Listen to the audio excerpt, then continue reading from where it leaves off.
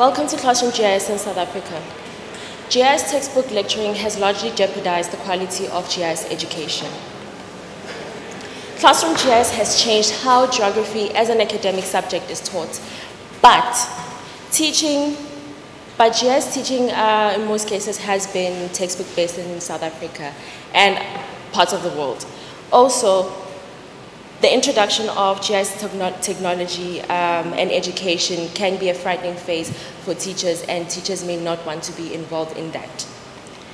Now, the advocacy to include GIS practices and strategies in the geography classroom has been advocated by a number of scholars and documented as well. But unfortunately, it hasn't been receiving the necessary attention that it deserves.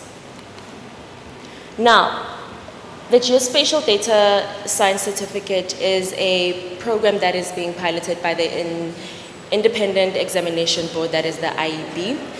It is a project-based, it is a team-based project where grade 10 and 11 learners come in and they are part of a program that allows them to be able to use GIS technology. So currently we have about 381 learners registered in the program, all from 30 different schools across South Africa. And yes, I know we said piloted, but we didn't expect the number of learners that came in. And also, Katoza is hosting the material that is being used for the program. And also, we use a platform called Moodle. And the program is divided into two parts, that is Part A and Part B. Part A is the training and instruction component of the certificate.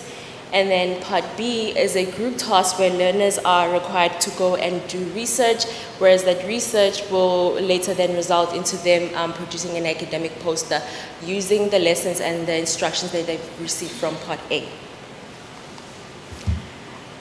The diagram shows, the diagram provided here shows a bit of an overview in terms of how we go about preparing ourselves for the program. So, for example, like preparing the course, registering learners, creating groups so that they can be enrolled and access the material and start the project. The Katoza platform simply disseminates these materials to learners, such as tutorial videos, documentation in terms of how you navigate the QGIS interface, and also links to different open source platforms such as the GeoDataMart. So what the GeoDataMart is a platform that allows learners to go in, clip and ship. Basically, they clip towards their study area. From there, they download the layer as a geo package, and the geo package includes a QGIS project that has styled layers that are readily available for learners to use. And here are some of the maps that the learners have produced so far for Part A, and I must say 16-year-olds are very creative. They have their own brains, like some of them have mentioned that they've spent so many years constructing this theme park. So, which is very interesting to see.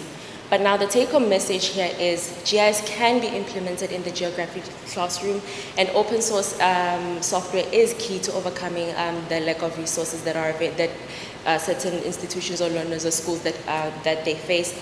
And also geography educators need just enough training to facilitate student-led GIS learning. And also research is definitely needed. Research is needed that is sustainable, that will be implemented in the geography school curriculum and classroom. And also support from the open source community really helps.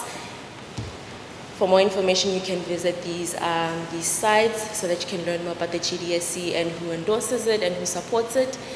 Also, my name is Siabile Diludi from Katoza. Thank you.